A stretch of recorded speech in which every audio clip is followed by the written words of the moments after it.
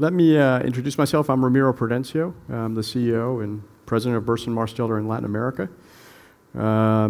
With me on stage is Craig Smith. He is a principal at Penn Schoenberlin, or PSB, a leading research and political consultancy. He has over 25 years experience managing political campaigns at the local, state, and national levels, and several presidential and parliamentary campaigns done overseas. In the 1990s, Craig was part of the White House as assistant to the president and political director in the Clinton administration, responsible for the Clinton administration's national political strategy. He also served as campaign director and senior advisor to the presidential campaign of Senator Joe Lieberman of Connecticut. Craig is a recovering attorney. We have another one on the panel. I'll introduce him shortly, which is Don Baer. And living proof that the politics of Arkansas is applicable just about anywhere in the world, right? You'll talk about that. On the phone with us is Christina Pearson and Don Baer. Christina is Senior Director of Public Relations at Microsoft. She's based in Washington, D.C., and has the responsibility of leading Microsoft's public relations efforts in the area of public affairs and government relations. Prior to joining Microsoft, Christina was Assistant Secretary for Public Affairs at the Department of Health and Human Services from 2001 to 2008, the length of the George W. Bush administration. At HHS, she oversaw the federal government's communications on health issues across a wide range of agencies as large and as important as the Food and Drug Administration and the Centers for Disease Control and Prevention. She oversaw the work of thousands of communications professionals. And prior to joining the Bush administration, Christina had a career on Capitol Hill. She also worked at the American Hospital Association and at Fleischman Hillard. She joins us today from Washington, D.C. via conference call. And finally, Don Baer, who is worldwide president and CEO of Burson-Marsteller and chairman of Penn Schoenberlin. He's also the co-founder and chairman of Palisades Media Ventures. Prior to joining Burson, Don was Senior Executive Vice President for Strategy and Development at Discovery Communications, or Discovery Channels, the world's largest nonfiction media company. And he was responsible for worldwide marketing, new ventures, acquisitions, and new media. And particularly relevant to the discussion today, from 1994 to 1998, Don was assistant to the President of the United States and White House Director of Strategic Planning and Communications under Bill Clinton, and played a very important role in the re-election effort of 1996. And prior to joining the White House, Don was an assistant managing editor at U.S. News and World Report, and as I alluded to earlier, he also is an attorney who practiced early in his career. In addition to his responsibilities at BM and PSB, Don is on the board of directors of PBS, the Urban Institute, and the News Literacy Project. So it's a pleasure to be moderating a discussion with such a distinguished panel on a very timely topic. We are, 6 days from the election. We'll touch on the presidential election, but we'll also take a step back, and that's where I'd like to begin, which is basically to talk about some of the similarities and differences in running communications at a political campaign and at a major corporation. So first, let me do a quick sound check. Don, Christina, can you hear me, and are you on the line? Yes, good morning. Yep. Great. We're both here in Washington. I do want to say, Ramiro, first thanks to you and to Craig for being there in person. I know Christina and I both wish we could be there.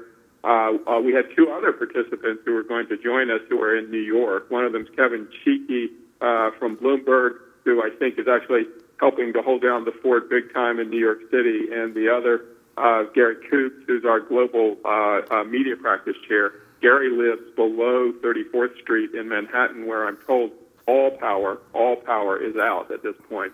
So we're glad we were able to assemble people and to do this. And Ramiro, I wanted to say one thing. One lesson we know for sure about similarities between communications in politics and communications in the corporate setting is that stuff happens. And stuff has happened here in the Northeast, and that's why we're not there in person, but we wish we could be. Great. Well, thank you, Don. Don, I'd like to start with you and just have a sort of a broad question, which is, In your experience, what have been the most applicable and relevant lessons from the campaign trail to the corporate boardroom or to the function of corporate communications? Well, one I would say, that, and I don't mean this to sound flip, is that there's no substitute for just working really hard. And I learned how to work the hardest I ever worked in my life when I was working in the Clinton White House with Craig and others.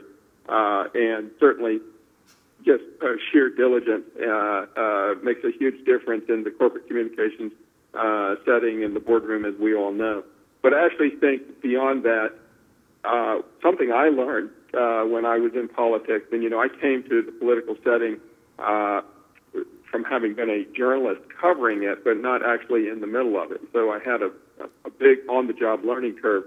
But the biggest lesson that I find does apply completely in the corporate setting is the critical importance of establishing a narrative, a storyline about what, in that case, your campaign or your presidency is about, and being able to use the policies and the positions that you're taking, or sometimes the things that you're doing in opposition to other candidates, to use those, if you will, as proof points, to basically demonstrate that narrative and to keep it moving forward constantly, and to be constantly reminding your audiences of what that narrative is and how those proof points are making it real.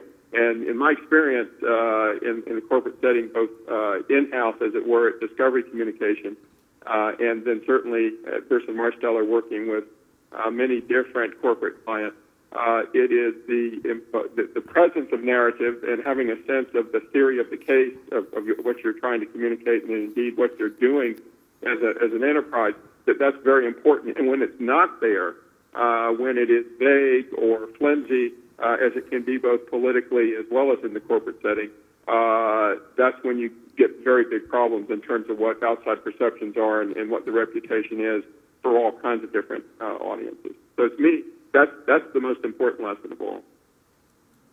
Christina, how about your learnings from both politics and now from a senior position at Microsoft? Don mentioned that establishing a clear and strong narrative to sort of survive the buffeting of external events. Is that what you have found both in government as well as outside of government?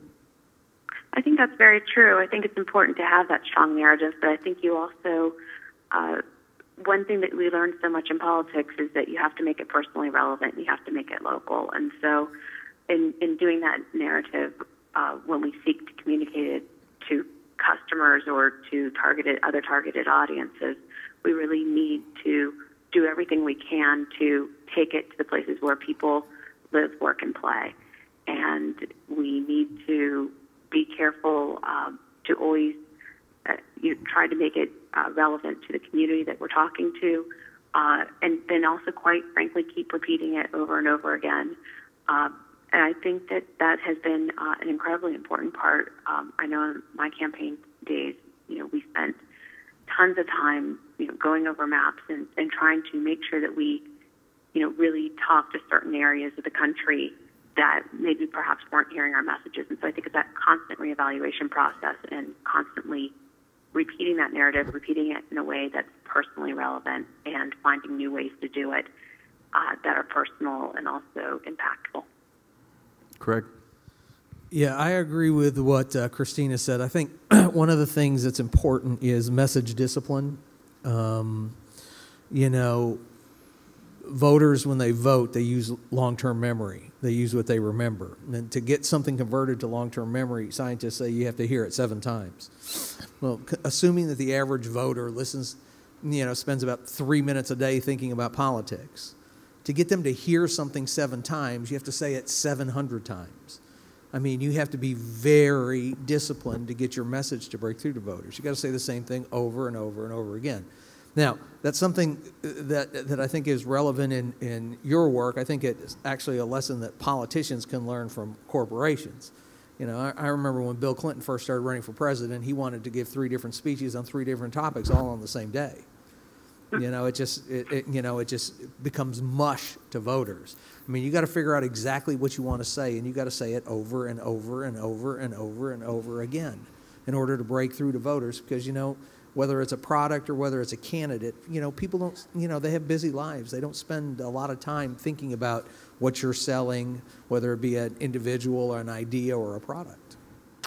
So you drew a similarity there, but let me go a little further. And Christina, let me ask you, are CEOs, is it fair to say that CEOs are political candidates?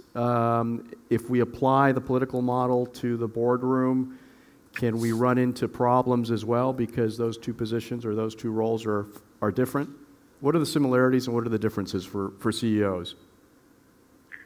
Well, I think that you need to have the constant level of preparation and information, and it's sort of a bit of a never-ending campaign when you work with senior leaders at a corporation, and you need to.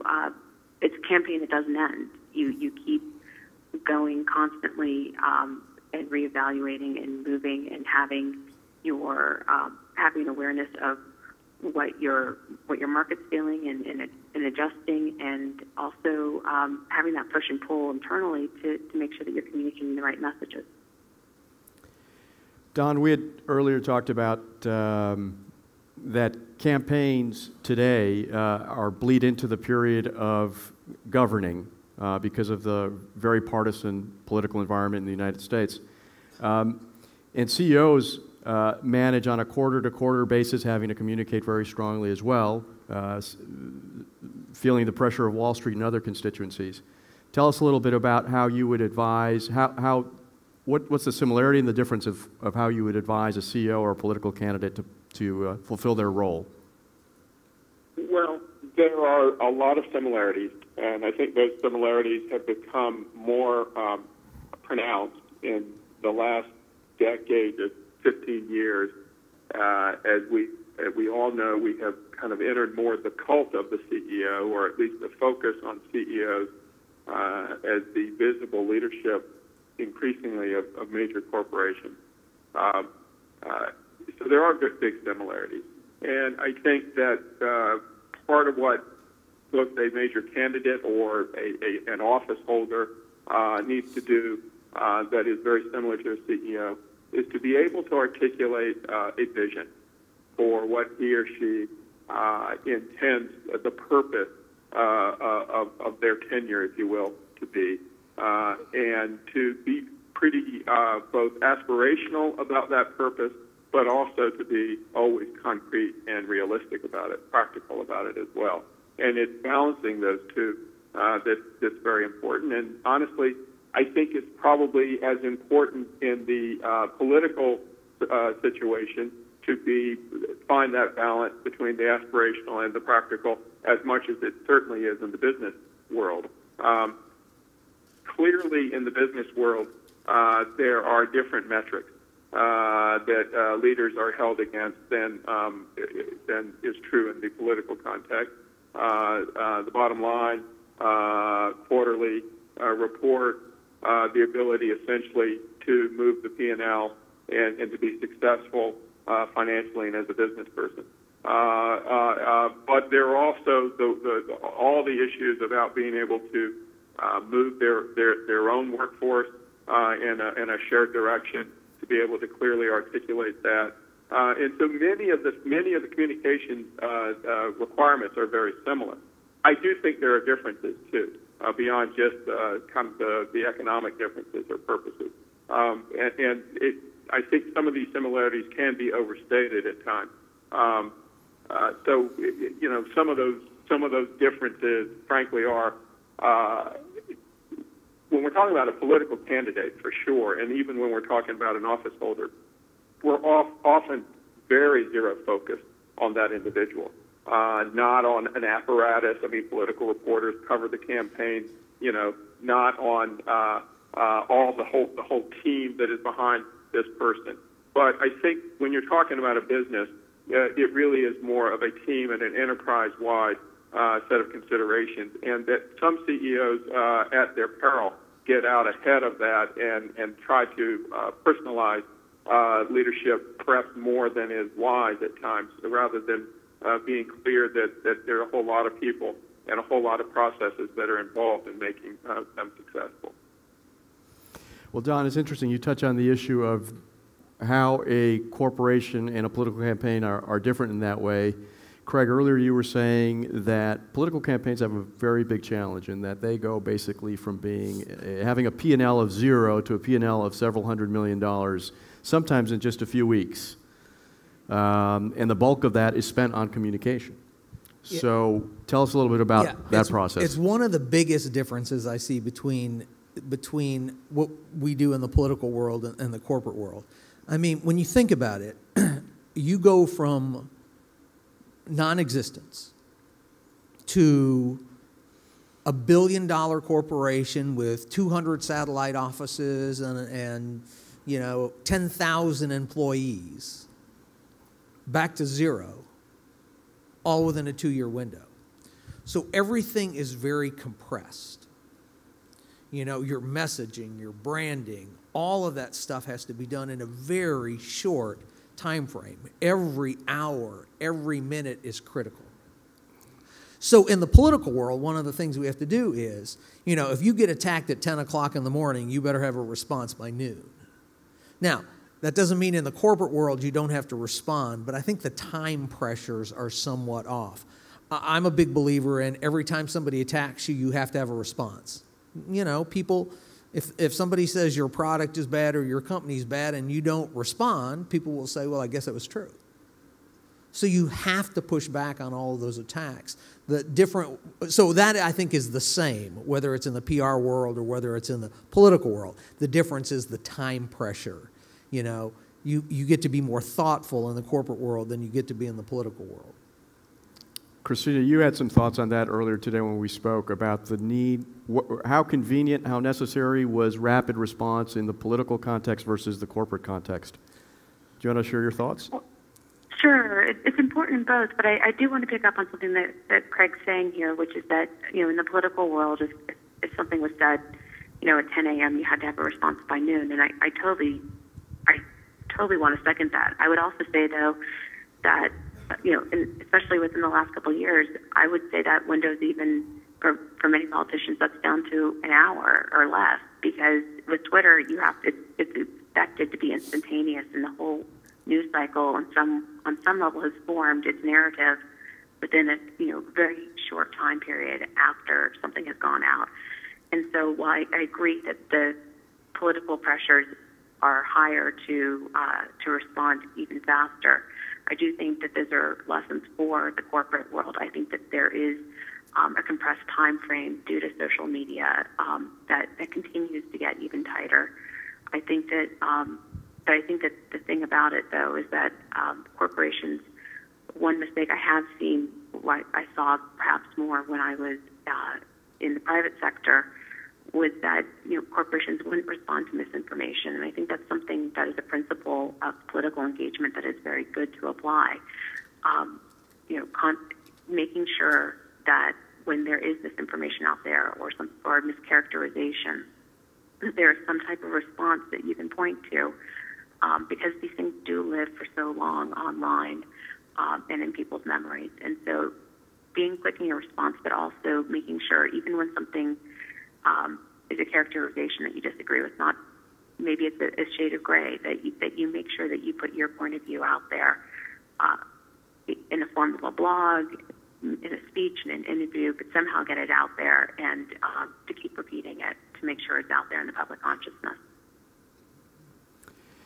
Well, Christina, you raised the issue of social media. Ramiro, the only thing I would add to Craig's differences is, in the corporate context, you learn very quickly that it's a pretty unforgiving marketplace, and especially when you're dealing with financial communications, stock prices, and the like, it's pretty important that you have to move very fast. So the tools and techniques that one learns in crisis communications in the political setting tend to be very applicable in the corporate setting, including one that Craig might speak to later on, which is the role of research, both research that you would have done far enough in advance so that you have a pretty decent sense about how things are going to play and how to respond, but also what one might do with so-called flash research, that enables very quick decision making around this.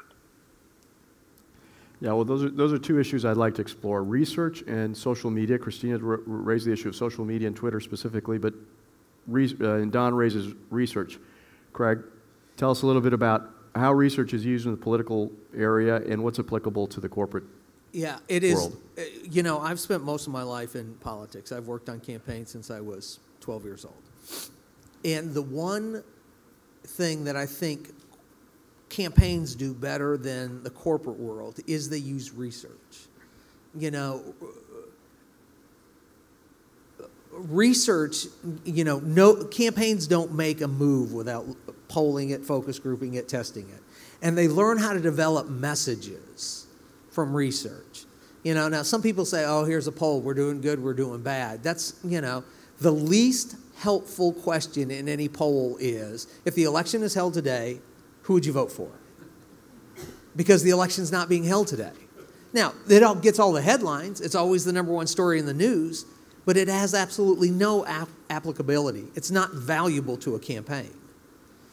What's valuable to a campaign is to figure out who you're trying to talk to and what messages move those people. And it's something that campaigns do much better, I believe, than corporations or public relations. You know, 90% of the time in a campaign, there is a right answer. And research will tell you what the right answer is. Now, 10% of the time, you just have to wing it. But I think often in the PR world, people wing it. You know, based on my experience, having moved from the political side into the kind of corporate side, in the corporate side, people just kind of wing it. Oh, I think this is a good idea. Let's try this. Okay, that's kind of risky.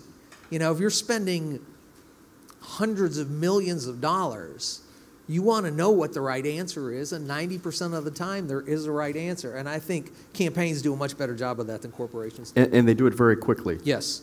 You know, we do, you know, they do overnight polls. You know, they do a debate, and they know the next day what ads to put up. They've analyzed it. They tested messages. They've done creative. They tested the creative online, you know, and they know the next day what ad's going to work with whichever group needs to be moved that night. Don, does the corporate world have to move at that speed? It often does. I mean, Christina can certainly tell you there are countless crises in situations that arise where you do have to move at that speed. And in my experience, corporations now today are doing a better job at being able to integrate research, both long-term insights, but also near-term imperatives, much better than they used to. Some of that is because people like us and others of you there in the audience today who have brought evidence-based communications to bear in the corporate setting. So they do have to move quickly, and they also need the value of the research that really helps them to frame what I was talking about originally, which is the narrative. Those things should not be whims or just sort of fingers to the wind. They should be based on longer-term objectives that are tested against the various audiences and targets that you're trying to accomplish things with over time. Let me just make or ask you to start thinking of questions, because we're going to open up to Q&A in about six or 7 minutes. So if you have any questions, please think about them, because we will be taking them. Christina, you had mentioned Twitter. Can you expand a little bit more beyond Twitter, just across social media channels? Political campaigns, I think, adopted these tools earlier, more aggressively, and to some degree, I think, more effectively than the corporate world. What is the corporate world learning about how political campaigns have used social media, and what do you think they're incorporating into their corporate communications activities? Well, I think that it's become its own form of conversation that you have to engage in, and I think that you ignore social media to your peril, whether that is in the form of blogging or Twitter, and also not being necessarily out there and embracing the next wave of what's next. And so I think it's a constant conversation that you need to engage in, and also think of new ways of using it. And I actually would draw on my experience from the HHS world, which was we spent an awful lot of time after natural disasters such as Katrina, really spending a lot of time talking about how we would communicate in a crisis. And if we had gotten to the point where we had relied so much on our website and our blog, but we realized after Katrina that people wouldn't have those things, and so we spent a lot more time talking about new ways of reaching people that we hadn't invested as much in before. Texting became a lot more important in the public health world, and CDC and others. And so I think that I think there's a constant process of reevaluating, depending on circumstances, and learning from that, and reevaluating social media, and realizing just because I have a website, it doesn't stop there. You have to have a constant process of reevaluating how you're using it, and also if it's the best circumstance, to make sure that you're getting out there when you need to. Craig, anything on social media? Yeah. I did a campaign. I've done campaigns in about 40 countries, and we did a campaign in Albania. And the initial research indicated that the average age of the person who was going to vote was 28 years old. And anybody over the age of 40 had already made up their mind. So this was a mayor's race, and we ran almost the entire campaign on social media. It was all done on Facebook. Because one of the things we found in the initial research of the country was that Albania, for some reason, has a very high usage of Facebook among young people. So we did Facebook town halls, all of our messaging. We didn't issue paper press releases to the press. If we wanted to issue a press statement, it went out only on Facebook. So the reporters had to go to Facebook to get our messaging. We did a lot of overseas, not in the United States so much, and overseas text messaging is a huge campaign thing. We had the Prime Minister send out a text message to everybody in the country. I'm running again, tell me what's wrong in your neighborhood. Okay, he got 100,000 people texting back, my street light's out, I need a job, my cousin this, my cousin that. And every day we had him go out, and he would, his staff would go through whatever he got that day, and he would respond to one of them and try to fix that problem. We made a press thing out of it. So here's a little country like Albania that the use of social media in campaigns there is way ahead of where we are in this country. And it's just, 2/3 of what we do in the U.S. is applicable everywhere, and 1/3 is not. Each country is different. The key is finding out what the 1/3 is, because in each country it'll be somewhat different. But there, social media was a huge determining factor, much, much more so than here. Great. So, the current campaign season, we have a national election going on in the United States. So, Don, let me turn to you. What is there to be learned from the Obama campaign? What is there to be learned from the Romney campaign? As to how they are executing, and what lessons might there be for, particularly for corporate communicators? Well, let me say on a positive note about both of them. I guess this is a positive. Each campaign has done a lot of work to target messages very precisely to targeted audiences. And to be pretty clear and focused. Can you all still hear me? On who they're trying to reach and what they're trying to reach them with. I would say on a more critical basis, it's surprising to me that two campaigns representing two people who have been, if you will, in the business of public side marketing for a long time, because both of these candidates have been, and both have demonstrated real capability in this respect over time in different sectors, that they've done such a bad job of presenting a consistent image of themselves and to be able to drive it persistently over time. Really, this point of narrative, which I think has been seriously lacking in both campaigns, and I think the sort of nature of the campaign and where it is at this point reflects that pretty well. So those are kind of two lessons that I would say. On the that's especially true, I would say, on the side of President Obama's campaign. On the side of Governor Romney's campaign, I'm surprised that the campaign and even a candidate who probably has had as much experience with marketing as they have had and understanding political communication allowed so much time to go by in the early stages of the campaign between the two of them, which would have been late spring and early summer, allowing images to be portrayed relentlessly by the Obama campaign that the Romney campaign did very little to try to mute, especially around the Bain Capital side of things, which I think are probably having an impact even today. So those are my observations at the moment. Christina, what's been remarkable to you about these two campaigns over the last several months? I would agree with Don that there were, especially early on, a lot of images that that campaigns were defining each other as opposed to defining themselves, and I think that has, honestly, I think that has created some really lasting effects that folks are dealing with. But what's interesting to me, beyond the advertising and the social media and everything else, is that as communicators, these are tools that we have. But in the last days of the race, it is, at least according to the polls, seems to be a very close race.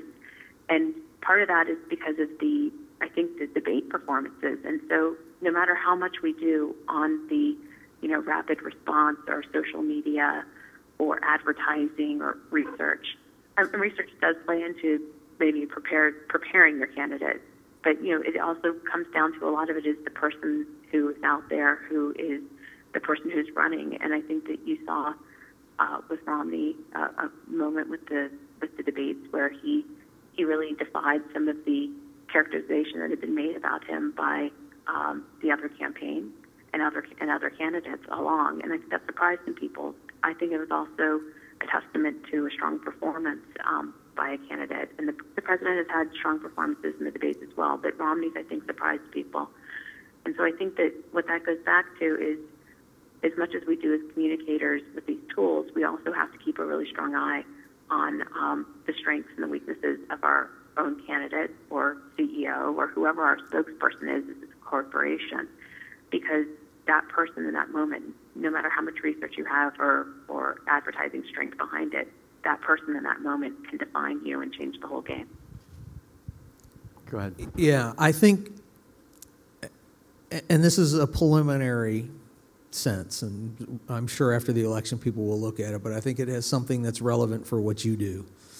I think at the end of the day, they will spend $1 billion on television, and in my opinion, all of it was wasted. A lot of it came from, a handful of people because of our campaign finance laws, but, never will have so few spent so much to have so little impact. If you look at when the polls moved, they moved when Romney became the Republican nominee. It became a dead heat. They moved after the convention, and they moved after the debates. After the first debate, when Romney opened up a lead, and after the last two debates, when it started to close back up. I don't think paid advertising had any impact on this race. All those ads, that carpet bombing, if you live in Florida, which is a swing state that we see, I think it had no impact. I just think it was wasted, and I think it's something that your industry was going to need to look at. I think people just quit believing it. It just becomes, I call it wallpaper. You walk into a room. That was the story. The story leading up was Citizens United was going to shift the way campaigns were run, how they were funded, and therefore that there was going to be this big incursion of advertising dollars, and that somehow was going to change the dynamic. And you're saying the opposite's been the case. Yeah, I think it just became wallpaper. You walk into a room, and there's wallpaper on the wall. Does anybody really look at it? It's there. If you sat there and focused on it, you would think, oh, that's nice wallpaper. But, 99% of the people would walk in that room and walk back out, and you say, what was the wallpaper like? And they go, I don't even know. And I think that's what a lot of these political ads were. Now, I think what that may mean for political campaigns is they're going to have to do edgier advertising. Like some corporations do, like the beer companies do. They do, more interesting, the Super Bowl ads that are kind of funny and interesting and edgy. But I think all political ads, they all look the same.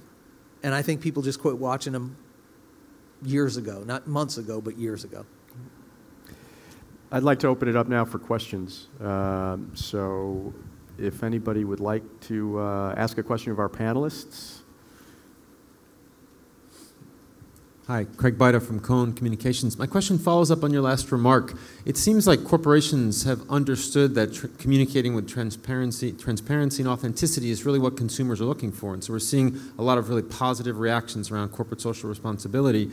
On the other hand, it seems like that has been completely lost on the political realm, where we're seeing a rise in the need for fact-checking and just mudslinging, negativity. Could the panel comment on that gap where it seems like the corporations are ahead on this one, understanding that consumers are really demanding and requiring it, but from a political perspective, that's really not being paid out?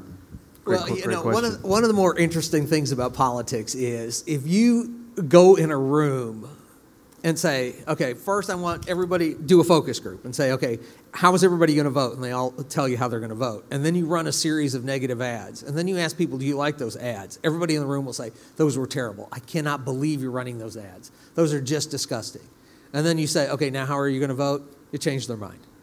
So negative ads, people hate them, but they work.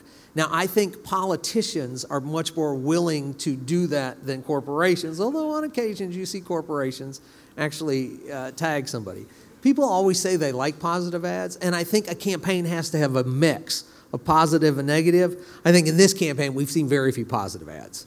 You know, it's all been about, you know, destroying your opponent, which I think the campaigns need to learn from the corporate sector, that you have to have, you know, people want to be for something, not just against something. And but I think in the corporate world, on occasion, like I say, you see, you know, the where's the beef ad. That was a funny way of running a negative. And I think that was effective. And I think you'll see companies can do a little bit more of that as long as they don't do it in a mean way. I also think, I think the questioner is onto something. Part of it is the nature of the work. Unfortunately, in politics, there's so much room for perception and for each individual's opinion, which is not unfortunate. That's the nature of democracy. But opinions can be formed, as we know, based on lots of information or perhaps a little information at times. And so what we have found, and it's been really true in this campaign, is each campaign taking a so-called fact, but, you know, twisting it and spinning it in a certain way so that it's used to support a particular argument, usually against the other side rather than in favor of anything. And there's a lot of those facts are subject to interpretation or subject to understanding that there are contextual facts that go around that fact that help to kind of put it in a different light. And none of that is ever brought to the surface, at least in the first blush. Whereas in the business context, it's harder usually to put lipstick on a pig. And certainly it's hard to do it and have it sustained for a long period of time. And I think consumers of the products and services that corporations are putting forward nowadays tend to be more sophisticated, more informed, and better judges of what is in their best interest, in part because of what we talked about before, digital, social media, forcing more transparency and giving people much, much more in the way of information to make those judgments for themselves. So I think that it's true that the political context could definitely learn a lot more from the corporate context, not just around corporate responsibility issues, but just around recognizing that your consumers are pretty smart about what's in their interest, and you can't really twist things too much to dissuade them from where they're going to go. Any other question?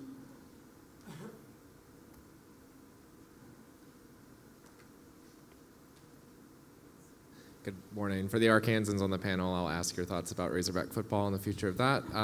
For everyone else, I would ask. For sure.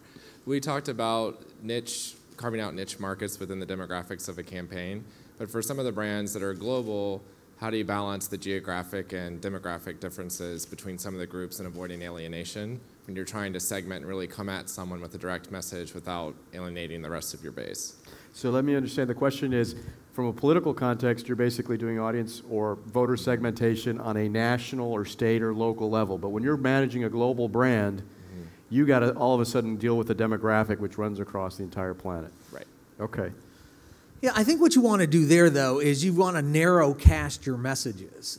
Like if you flip through the channels here, the Obama ads you see on TBS, which is primarily African-American programming in primetime, are dramatically different than the Obama ads you see on Bravo, which is a more female-oriented, gay-oriented audience, which are dramatically different from the Obama ads you see on ESPN.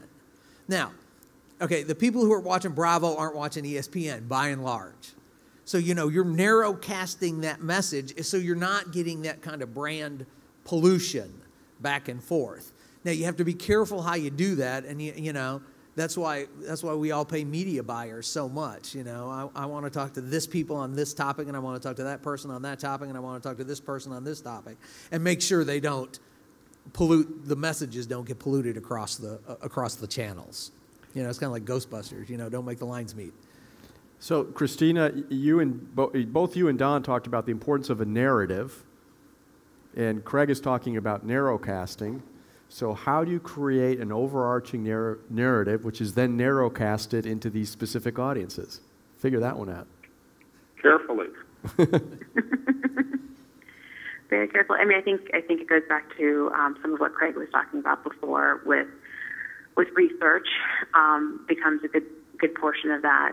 It's also involves a lot of getting the right stakeholders around the table internally, which anyone who's worked in a corporation knows is incredibly important. And it's not a single person's decision. It really is working with people who know their markets the best and getting that input. So it's sort of a personal research aspect of it. And I think it's also going to Don's point about carefully, you know, it's a lot of proactive thinking and thinking ahead and planning ahead. You know, what so often happens is that you're defined in the moment in a crisis, and you aren't able to have enough time to execute the research or do the intelligence gathering that you need to, and you sort of make policy faster, or put a statement out there that is faster than you would normally have done it because of the circumstance. And so I think that also, frankly, goes to, you know, this ongoing sequencing of research and planning. Great. Don? Well, I look, the impulse is always to do the narrowcast. And it's going to seem like a bunch of unconnected dots unless you've also done the larger narrative and figured out how those things hang together. And so it remains critically important that the whole is greater than the sum of the parts. And to do that, you know, requires a tremendous amount of work to make sure that these pieces fit together. Now, that doesn't mean that everything you do, everything a company does, everything a campaign does, or every audience you speak to in different ways will necessarily fit the overall narrative. But the balance certainly needs to be in favor of that. Otherwise, you run the risk of obliterating the sense that there's any cohesion to what you're doing. Great. Well, with that, we need to wrap up. I want to thank our panelists, Christina Pearson of Microsoft, Don Baer of Burson-Marsteller, Craig Smith of Pearson.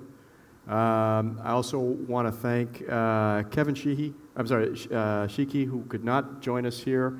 Were it not for the storm, he would be on stage with us. Kevin directs communications at Bloomberg.